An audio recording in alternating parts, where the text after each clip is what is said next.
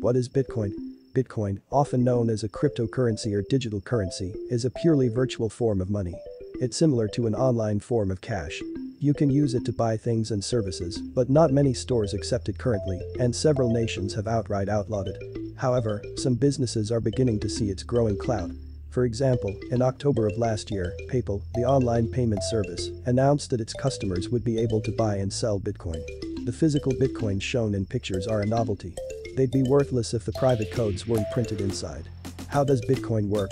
Each Bitcoin is essentially a computer file that is saved in a digital wallet program on a smartphone or PC. People can send Bitcoins, or portions of Bitcoins, to your digital wallet, and you can send Bitcoins to others. Every transaction is recorded in a public list known as the blockchain. This makes it easy to trace the history of Bitcoins in order to prevent anyone from spending coins they do not own, manufacturing clones, or undoing transactions.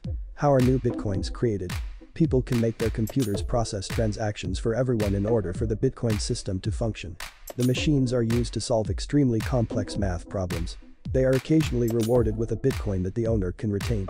People built up powerful machines solely to try to obtain Bitcoins.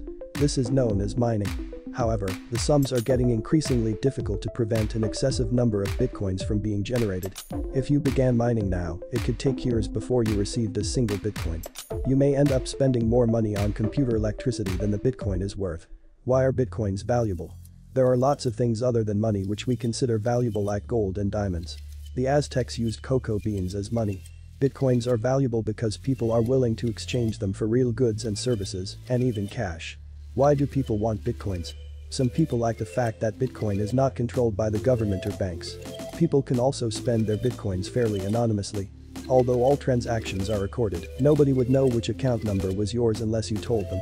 In an online chat with social media users in January 2021, the world's richest man, Elon Musk, said he was a big supporter of Bitcoin. He even went as far as to change his Twitter bio to Bitcoin. He has repeatedly shown his support to online currencies in recent years and caused major movements in their values due to his own personal wealth and influence. This particular endorsement led to the value of Bitcoin to rise significantly. Tell us in the comments how many Bitcoins you own and your predictions on Bitcoin price in the future.